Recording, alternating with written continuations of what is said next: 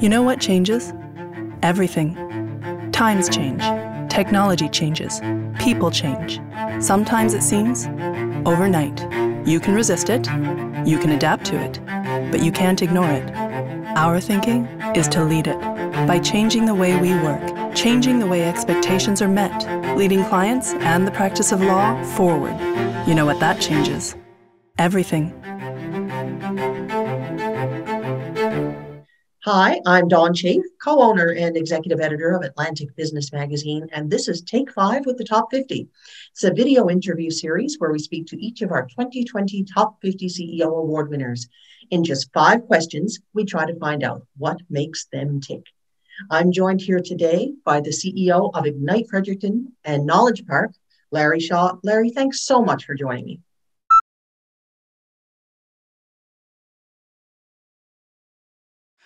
For about 20 years, or maybe even 25 years, Fredericton has been really trying to change its economic development footprint.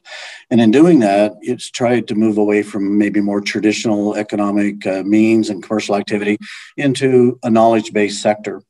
And back, 20, 22 years ago, it was decided that building infrastructure and sort of establishing a cluster environment around knowledge industries would be a good strategy. And that was the birth of Knowledge Park. Knowledge Park is owned. It is a for-profit private company, but it's owned by Ignite Fredericton. Ignite Fredericton is what you would typically describe as an NGO or an operation for economic development. So how they work together, how they collaborate is Ignite, and I'm obviously CEO of both those questions, so I sometimes find myself having a conversation with myself, but nonetheless, those are the arguments that I actually win when I'm debating with myself. But Ignite sets the stage for strategy and sets the priorities for what we want to work on from an economic development perspective, and Knowledge Park implements the infrastructure elements of that. So building infrastructure to support economic development, building technologies to support the economic development. The most recent project that we have on the go is the Cyber Center. Cyber Center is Canada's largest capital program in cybersecurity, literally. So you might not see that in Fredericton as being the leader of cyber technology at a national level, but we certainly are. So that's just an example of how Knowledge Parks work, but it really comes together at the board level for Knowledge Park and Ignite Fredericton. We have 2 separate boards, but they're the same members, so we operate both boards simultaneously to deal with both strategy and governance of the organization.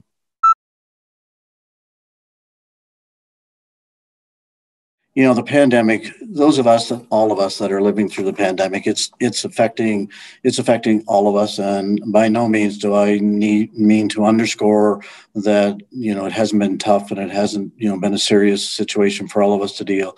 So kudos to all of those that are trying to make ends meet and trying to stay positive and move things forward. But at the same time, I think we've been preparing for, events like this that cause really foundational level changes. We've been preparing for that for quite some time, just by the agenda of moving from, a traditional based economy into a knowledge based economy.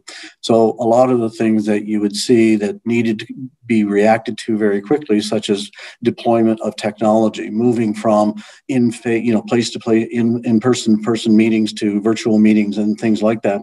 So we were really moving into the pandemic, we were set up, I think, quite well to begin to have to address that change. So within a very short period of time, literally within days, if not hours, we moved a significant amount of the programs that we work all to being online. As much did a lot of companies, a lot of organizations did. But at the same time, what we found ourselves was in a situation where all of the businesses that were here may have not had the same advantage as we had to maybe understand technology to begin to deploy it. So we found ourselves thrown right into the middle of all of those needs of the businesses here locally. So that became, number one priority is how do we help those companies, individuals get through the myriad of programs that were coming out, but just the tons and tons of questions of what do I do now? And that became the very sort of early action of the pandemic. It became sort of it was a reactive phase. But very quickly, though, I think we realized that sooner or later we are going to start to have to focus on the recovery. We're going to have to focus on what are those elements that happened during the pandemic or are still happening in the pandemic that we've learned from, and turn those into opportunities. Sort of make sure that we try to continue to look at things with a bit of a glass half full. Enough negative, enough stress, enough pressure was from pandemic. But we actually found pathways to new services. We found pathways to new technology deployment, and also to new services and opportunities that business could take advantage of, moving from a traditional sales channel into an e-commerce channel, or helping to understand, how do you operationalize, drop-off delivery, and all of those things that companies tried to do in a very short period of time. We were able to use what we did as examples for companies and help them through that phase. But if you look at just a few things, that gives the insight as to what are the opportunities that are coming or have come out of pandemic. Just look at the healthcare as an example. In our region, I don't know the exact numbers, but a large percentage of doctor visits turn to become online. And we spent years trying to figure out how do you get the public to do online medicine, or, and in a matter of hours or weeks or days, we moved into, a significant amount of the medical appointments were being handled online. If you look at the emergency rooms, it was the intention to avoid crowding our emergency rooms, but at the same time, there was, we dropped something like 60 or 70% of the activity in the emergency rooms was moved to an online solution. So when you think of using emergency rooms for prescriptions or renewals or things that aren't really emergencies, it really opened the eyes, I think, of a lot of people of what the art of the possible is. And then the position that we have in technology, I think we're just expanding that to how does that impact other business and what are the opportunities there? So, I don't want to underscore the stress and the pressure that this caused us and every business, but there is opportunities, and we need to take advantage of those.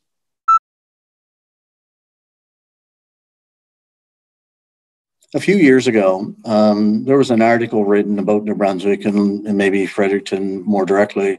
Don't need to mention the firm out of Toronto that wrote that article, but it basically said, it basically told the last person to leave the province, please remember to shut out the lights. It was a very pessimistic view to what was actually happening. And look, we have significant structural issues. The demographics of our province is just now starting to slightly move in a positive direction, but it's been well touted, all the issues we have.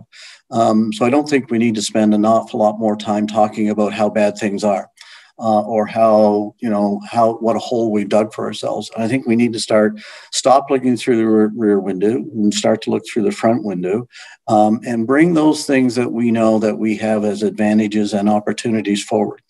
Yes, our economy is going to have to change. Yes, the foundation that has been around for years will begin to shift.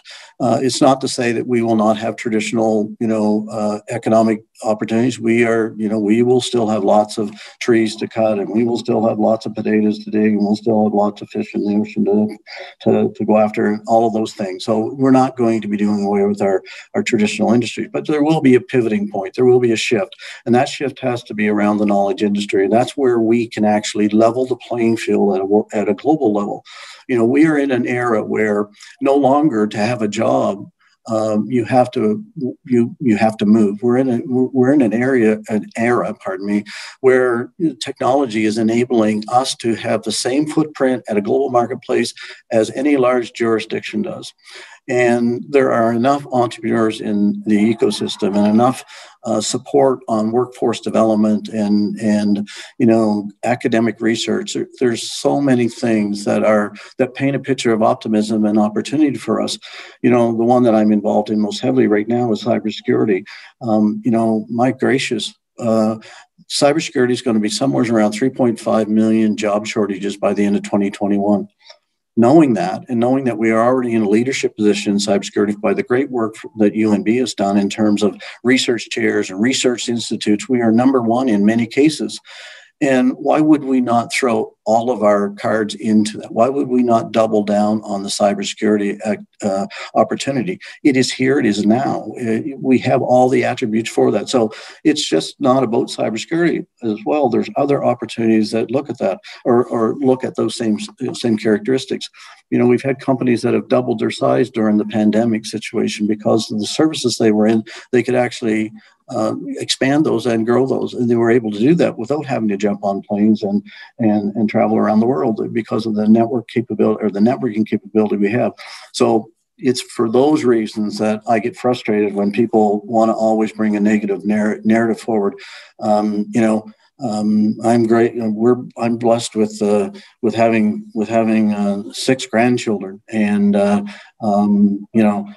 if there's anything that keeps me going is to make sure that all those have opportunities in, the place that they want to live as we go forward. And I've been in the business now probably longer than I like to admit. But I can tell you there are more opportunities now than there ever has been for this region. And it's because of the fact that we've made the world flat relative to technology. When you combine that with our safety now from, the performance during the pandemic, what a great opportunity for a remote workforce. So, you've got a choice that you can live in the place that you want to live. Why not live in New Brunswick? Or right here in Fredericton, I've had the great pleasure of living around the world, and I've always been in New Brunswick and I always will be because it's hard to beat what we have here.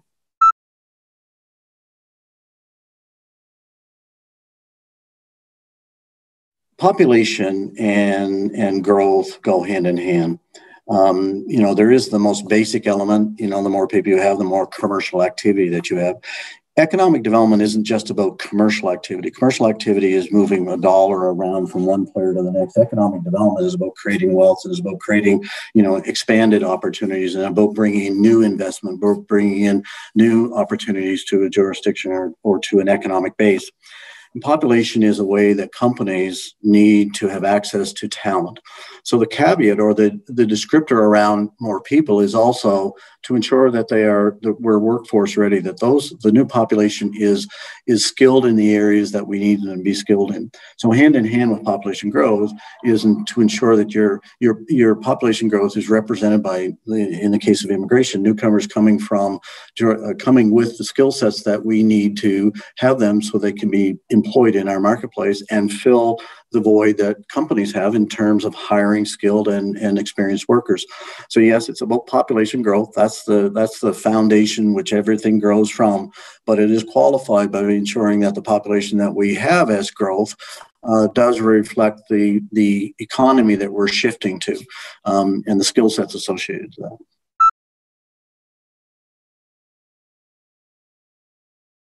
When you get it right, and it works well.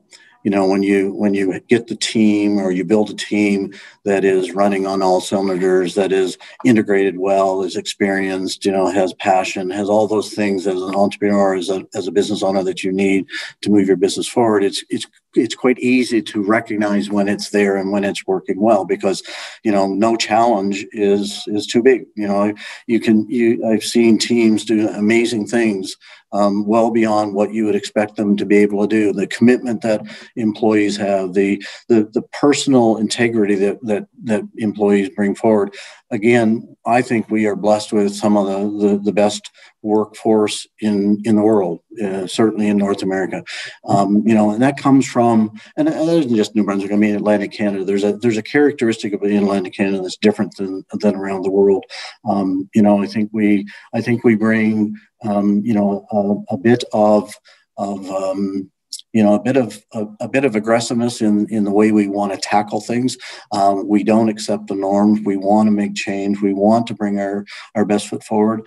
Way back in the call center era, we were touted for being the best at customer service, and that's our characteristic. Is we really want as people, as population, to do our very best.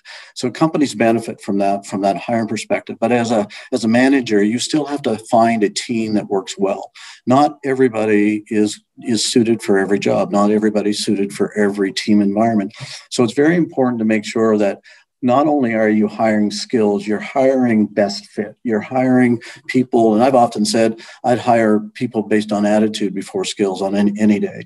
I can train most skills. It's the attitude, it's the willingness to, get the job done that we really look for, and that the spark in the eye of having people, simply just look for better ways and continuous improvement. So it's important to make sure that you're hiring at a company-wide or a team-wide, so that you're bringing in the various skills that you need. And you have to be honest with yourself, with your own abilities and your own team's abilities, to know that, in some cases, maybe you're looking for leadership skills as much as you are technical skills, or maybe you're looking for collaboration skills as much as you are technical skills.